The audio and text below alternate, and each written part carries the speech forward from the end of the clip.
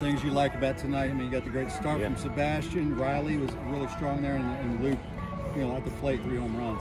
Yeah, lot to like. Yeah. We knock out a really good starter in 4 innings or so. We get into their bullpen, and we seem to be very competitive offensively.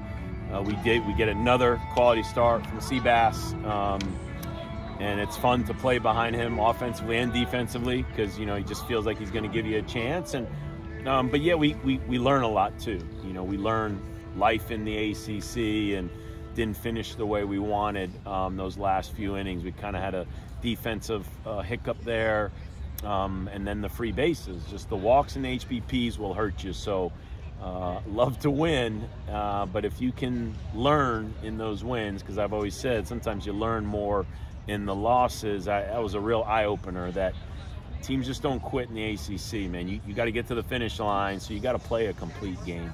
It's obviously just one game in the ACC play, but you've got to be pleased with what you saw out of Napleton facing ACC quality pitching.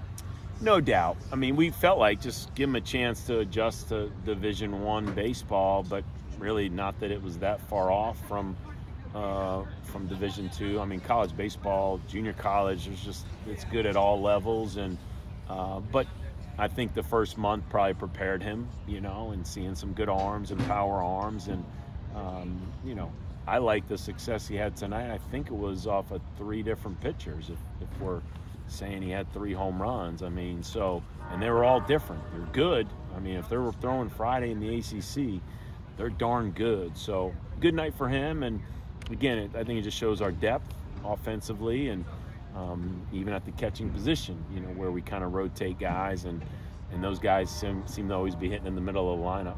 Riley faces that tough situation. Bases gets full, no outs. Roger comes out and hits some magic words. It sounds like his pop up and 2 straight strikeouts to get out of there. Love the inning. Had some adversity and was able to pitch out of it. And we talk about that. And as an older pitcher, talented pitcher, he's pitched a lot here. Doesn't surprise me. I would have liked to have seen him get to the finish line.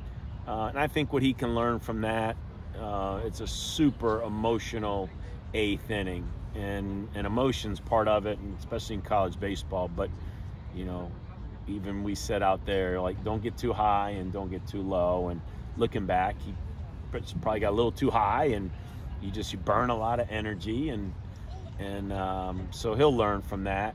And but again, hopefully all the other young pitchers can learn from the good and the bad. Able to set the table tonight for the weekend. Can you talk a little bit about, what this does for your group as you, go into the next couple of days, kind of getting on a high and feeling like they got off to a good start, to ACC play? Yeah, honestly, I don't know if it, I mean, if you lose tonight, this team has to be mature. You just got to turn the page. We got 30 of these battles, if you call them that. This was a battle tonight. This is life in the ACC, and so definitely don't get too comfortable. Don't get too high. They're running out another good starter tomorrow. You saw the offense. They got a chance to put up runs at any point. So just turn the page and let's come out and, be ready to play good baseball tomorrow. Obviously, defense has been kind of up and down so far this season, but how about that play from McCoy late in the game with that diving catch? It's great. He's made a couple. He's come close to a couple.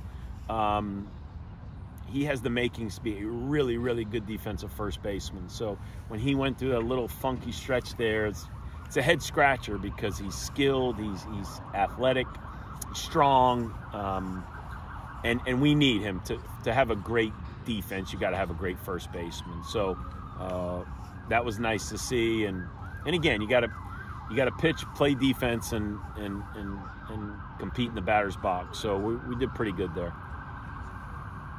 All right. All right. Thanks.